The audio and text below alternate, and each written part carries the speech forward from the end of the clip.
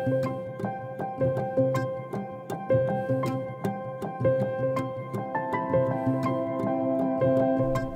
set your origin, use your arrow keys to bring the media out or to push the media back in.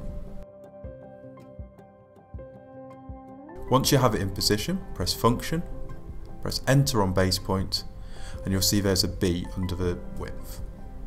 This is now set the base point. To set a left and right base point, use your left arrow key to bring the cutting blade out.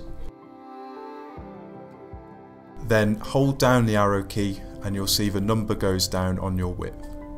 Once you've got it in position, press Function, press Enter for base point, and that will set your base point.